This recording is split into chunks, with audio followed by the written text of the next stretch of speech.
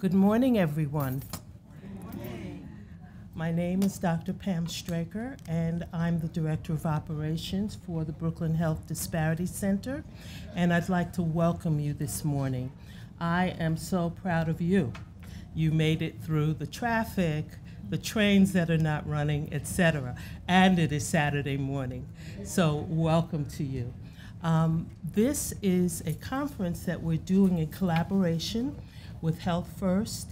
It's Brooklyn Health Disparity Center, Health First, SUNY Downstate Medical Center, and yesterday we had the pleasure of being joined by Howard University and Medinova. And you will see me take my glasses on and off because I refuse to accept that I need them. I'm putting them on. I'd also like to let you know that we're pleased to announce that Health First has indicated that they will support your CME credits. So if you plan on claiming CME, please keep the receipts that you use to pay, right? And we will make sure that you get reimbursed. Has everybody got that? Is that understood? Yeah. Okay. All right. This is actually, we have just a wonderful opportunity.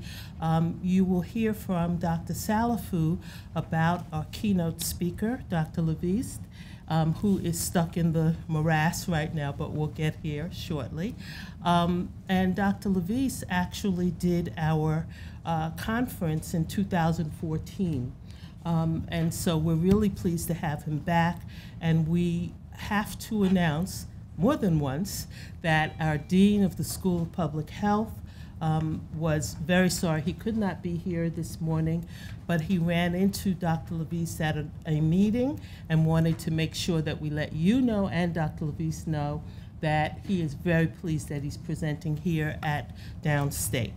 I am really happy also to let you know about the leader I'm about to introduce, and that is Dr. Moro Salifu.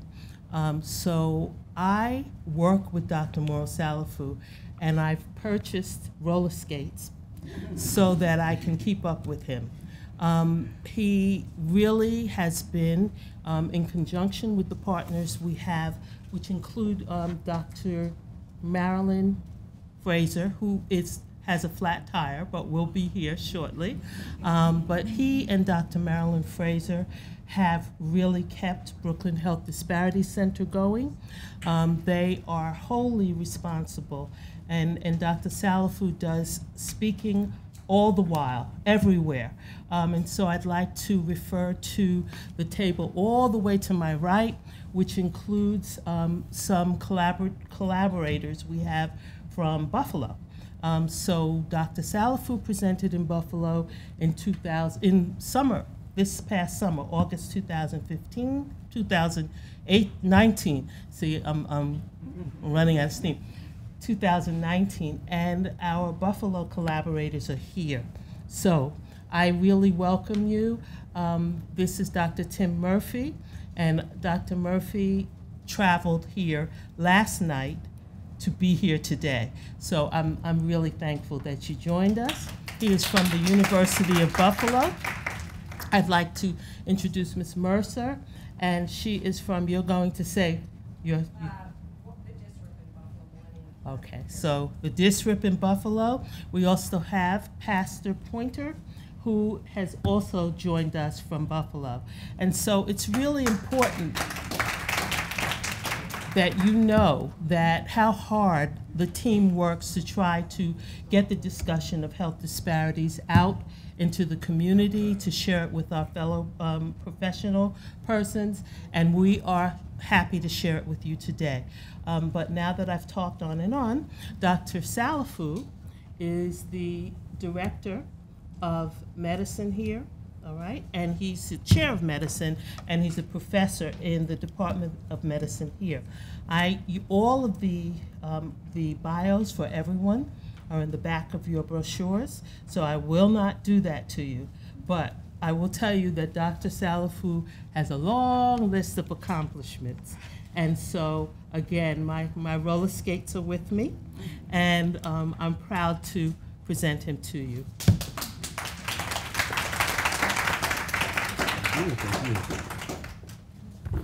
Good morning, everyone.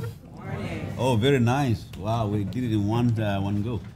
Anyway, on behalf of the president, Dr. Wayne Riley, and the Dean of the College of Medicine, Dr. Lucchesi, I'd like to welcome all of you to SUNY Downstate, all of you who have come from far away, like from Buffalo. I'd like to welcome you. Those from the city, Brooklyn, I'd like to welcome you as well. You are home people, but I have to welcome you as well.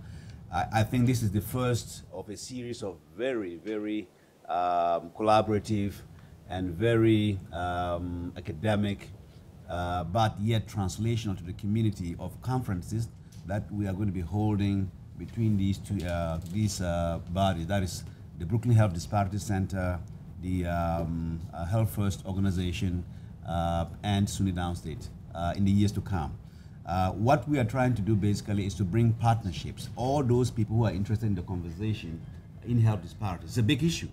Why is it that, let's say Caucasian men live 81 years old, life expectancy, and black people are living 75 years? That is really the main conversation. Why is that disparity? Now you can break that down to the various components: diabetes, hypertension, and hyperlipidemia. And you can break it down to various diseases that contribute to the issue, or even the social determinants of health. How are the housing conditions contributing to all this stuff? Education, health literacy, all that stuff. You can break that into various components, and we want to have collaboration that would actually bring the experts into the room to be able to tell us what the issues are, so that we can generate conversation and be able to do the research to answer those questions. Now, if we're able to answer those questions and we can find formulas to answer those questions, then we will figure out a mechanism to implement those changes, right? So that is why we are having these conferences. So I'm really proud that the collaboration has started with Health First. I'm really very happy that you pushed for it. Actually, she has to take credit for putting this collaboration together. We do different conferences, but the collaboration, you have pushed it, and I really want to thank you for that, Dr. Beane. So I welcome you next year and the following year and so on and so forth. We welcome ideas. If you, after the conference, if you think that you have a question, all right, this is not the end of the conference. We're going to have a lot of discussion. After this, if you feel that you have a question that can be answered, just email it to us. Every question is very important. We will sit down, we will deliberate on the questions, and we will figure out mechanism to do research on those questions, if they make sense, right? So, but we will have to get the questions first before we can go to that level. So I want everybody engaged in the process to make that happen. So today, as our first conference, what are we going to do? We're going to have two sections. The first section is the morning. Our first speaker is going to be starting soon, and the second session is going to be starting maybe around what? What time is the second session? Around 1 o'clock. There will be break in the middle. You'll have some time for lunch. During the lunch period, I want all of you to interact and have discussions and see whether the topics make sense, approach the speakers, try to contribute. I particularly want to mention the second session because it is going to be focused on what we call population health. Everybody hears about the word population health. What does it mean? So I'd like to encourage everyone to stick around and listen to the people who have the expertise in population health so that we understand where we are going in healthcare. It's not just enough to provide the medications and prescription and all that stuff, right? That doesn't really bring health. It probably could increase your disease control, but it's not the only thing that is important for your health in general. So we want to know how we can influence population health so that we are all a healthy population, not sick people looking for health, right? Sick people looking for health is different from a healthy population. So I think moving forward, the theme in general in the United States is about population health. And there are countries that have done this really very well. European countries, Northern European countries have done population health really very well. So we'll be learning in that session about population health. So Dr. Beane.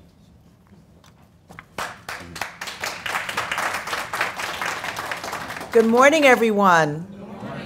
I'm so excited to be here, bring you greetings from Health First, our CEO, Pat Wang, my Chief Clinical Officer, Jay Schechtman, and the whole family at Health First. So happy that you have allowed us to be a part of this important, not only conference, but as you said, Dr. Salifu, our movement, this a series of conversations to move this discussion forward and to surface ideas and to bring solutions to people who really count on us to do that kind of work. And I think that our keynote speaker is just about ready to join us, so I will keep my remarks brief, and I just look forward to this entire day. Thank you for being with us, and looking forward to meeting all of you during our breaks. Thank you. Anyway, so again, we have our keynote speaker, and then we have a morning section focused on cardiovascular health, and then the afternoon section focused on population health.